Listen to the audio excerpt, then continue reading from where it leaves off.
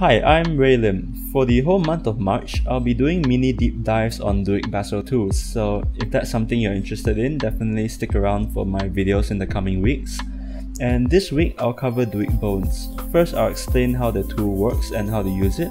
Then I'll show two common real-world applications for this tool. So the whole point of DUIK is to replace the default After Effects puppet pins. In case you don't know how that works, I'll do a quick demo. So this is a basic shape for an animal tail. And I'll click the puppet pin which is up here and click the top, middle and edge. So by itself you can already animate this. But DUIK opens up a bunch of additional options which has become critical in my usual workflow. So I'll undo that and I'll go to create the bones now in the DUIK Bassel panel. Under this is rigging and links and constraints, click bones. But before you click add bones, you have to make sure that effects puppet that you're on the legacy. The advanced won't work, so never again. Make sure you're on legacy and then create bones. As you can see on the screen, DUIK has taken each puppet pin and spread it out on its own layer. So all the puppet pins I just set have now its own layer down here. Let's adjust it real quick. So let's maybe rename this to say top, this one middle, and this one is bottom. Now you do have the option to rename them down here before you make bones, but I prefer to rename it once the bones have come out, because that way it alleviates a lot of the confusion. So now I'm going to talk about some of the new functionality and options that we have now that the bones are on their own layer. The first obvious one is parenting, so I can parent the bottom to the middle and the middle to the top. Now this is completely impossible if they were still in the puppet pins here. So there's no option to parent it here. But once you spread them out on their own bone layer, now you can do that. So let me try moving the bottom and moving that. Oops, sorry, that's scaling it. That's scaling it again.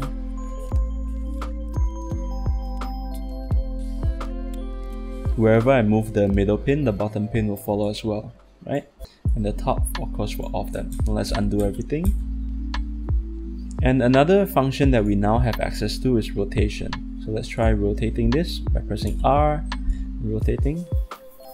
Now this is completely impossible without DUIK Bones. The normal puppet pin doesn't have that function.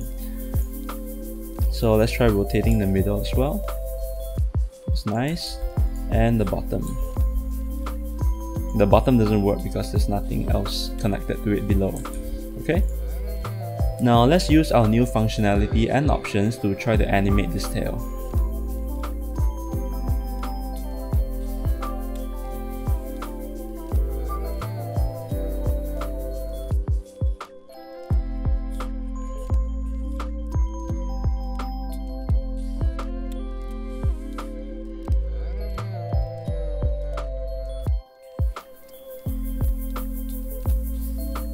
Okay, so now we have a semi-decent tail wag.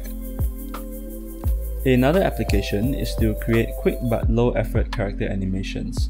I know that sounds kind of mean, but sometimes when you have a tight deadline, you can't always do your best work, so you have to work smart in these cases. I'll be using this super simple character for demonstration. This is obviously Mike from Monsters Incorporated, and I'll talk a little bit about the layer setup, which is the main body here. The head, sorry, not the head, the arms, both arms and both legs are behind. The horns are obviously behind. Okay, now I'll walk you through the process on how to create some simple animations. First, we're going to start with the puppet pins and then the bones. We will go with this hand first because I want him to wave with this hand. So one for the shoulder, one roughly in the middle for the elbow. Oops, that's a little bit too to the right. One in the middle and one here. So let's see how that works. Okay, not too bad. Let's go down and change it to legacy. And for the number of triangles, let's go for 400. Let's see how that works. Just click that. Yeah, see, it's much smoother compared to just now. Okay, now let's go ahead and create the bones for it. There you go, all three come out. Now we're gonna rename this right shoulder, and this one right elbow. It's important to rename this because when you have like 10 or 12 of them, you can get lost real fast. So this will be right hand. Now I'll just use position and rotation for them. Okay, and show both using the U key. So this is start position. I'll jump to 2 seconds and just zoom in and animate the end. Okay, like that.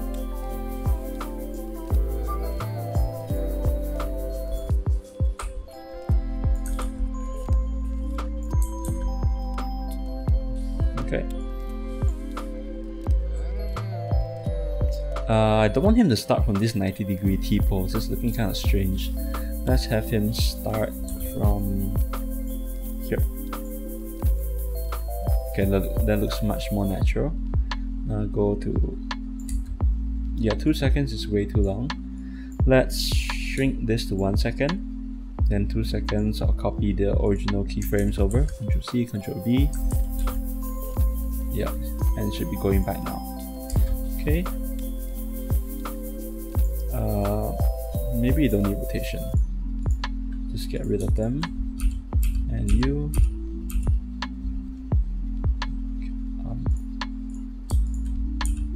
Okay, and then let's easy ease all of them with F9.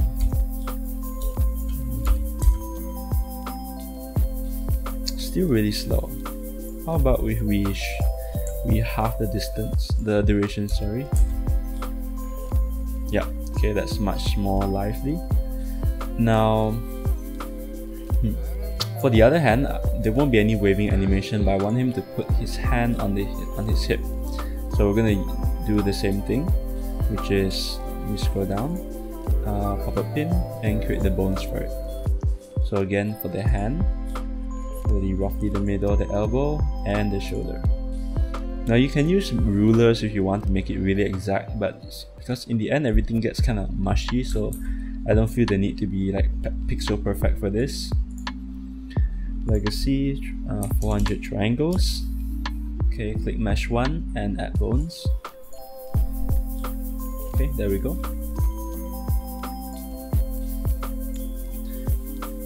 Now for some reason I can't see this one. Is it because it's... Oh, right, I can't see this one because it's below the body. You move the body away, there it is. But it's okay because we won't be moving that one anyway. So we'll call this shoulder. This one elbow. And this one hand. So we only need to keyframe the position for these two because this one's not going to move. Although we will later parent it to the body if we want to do a walk cycle. So hand, elbow and hand position. Actually, we didn't even need to keyframe it because we're not animating it, but it's okay. And move that down. If you stretch it too far, it will become sharp. We don't want that. So we'll try to keep it within reasonable bounds.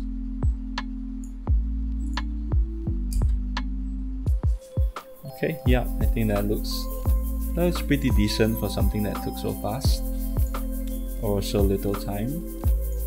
Okay, now I'm gonna take it a step further and animate some ambient movement for this character, so it won't be just the hands but also some body and some feet movement. It might take a couple minutes, so I'll speed it up so you don't have to sit through it.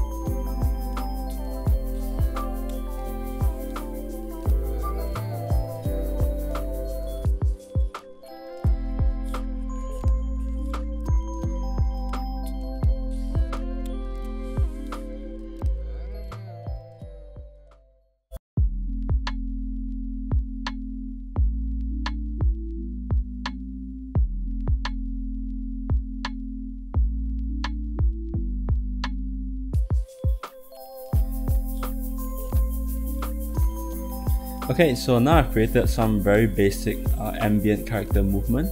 It's not very high quality and it's definitely not something that you want to put front and center, but it's pretty good for a background character that nobody's really going to notice or focus on, and it's good because it only took a few minutes of my time. Very simple to produce. Now, the alternate way to animate characters with DUIK is the standard IK rig. The setup is different, it's more time consuming, but it looks better. Here's an example of that from one of my previous projects, and you can see that the limbs are controlled not using the puppet pins, but rather these structures. As you can see, I can manipulate them like this, and let's undo that. And what I need to do is to have the arm and the forearm on separate layers, and I need to specify the anchor point so it will snap right to this center. So it generally works better if the arm and forearm connect in a ball, like a ball in the center here. So I'll play this animation so you can see how it looks like in action.